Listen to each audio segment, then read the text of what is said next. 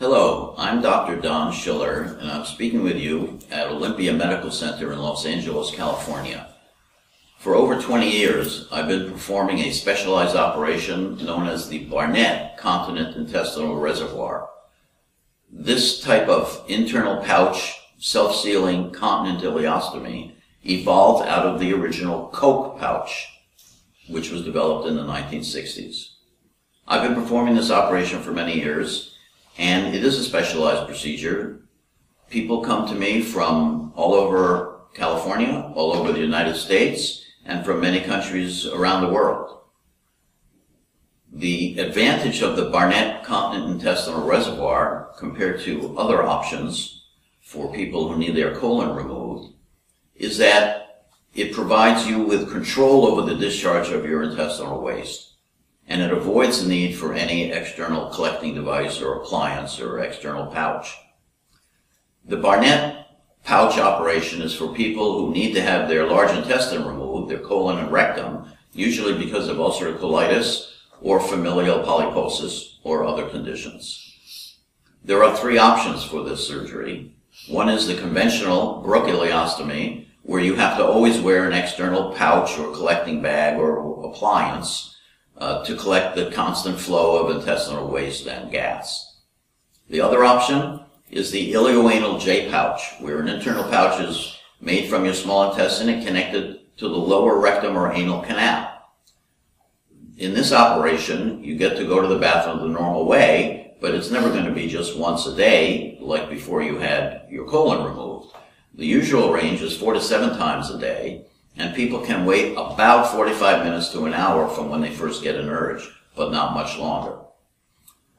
Many people don't have a really successful outcome with the J pouch. They have very frequent bowel movements, they have pain, they have incontinence where waste leaks out when they're not intending it to.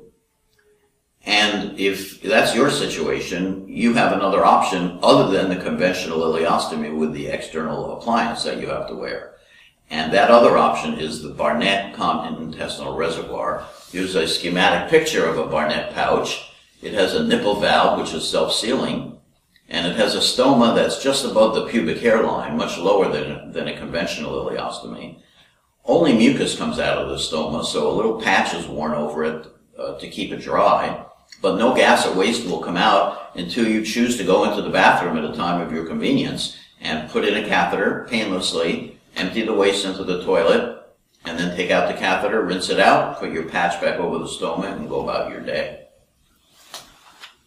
I like to take care of patients in what may be termed the old-fashioned style of medicine, and that is a personal hands-on approach by the surgeon.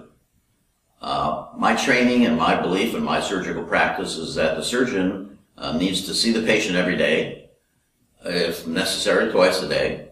The surgeon needs to take off the bandage and look at the incision and the stoma themselves. That's the way I do it. I don't like to hear from someone else how the incision looked. I stay in touch with patients after discharge. They'll have a formal follow-up for the first 6 months where you'll have regularly scheduled office appointments. Now, if you don't live in Los Angeles, obviously these would be telephone appointments. But it's your appointment time. I'm there in the office. I have your chart, just like every other surgical patient. I take notes each time we talk. After 6 months, when things are going well, we are always available. By we, I mean myself, your surgeon, the surgical team, our nursing coordinator, and we're always available through the toll-free number you see on the video screen now. The Barnett pouch requires a long-term dedication by the surgeon.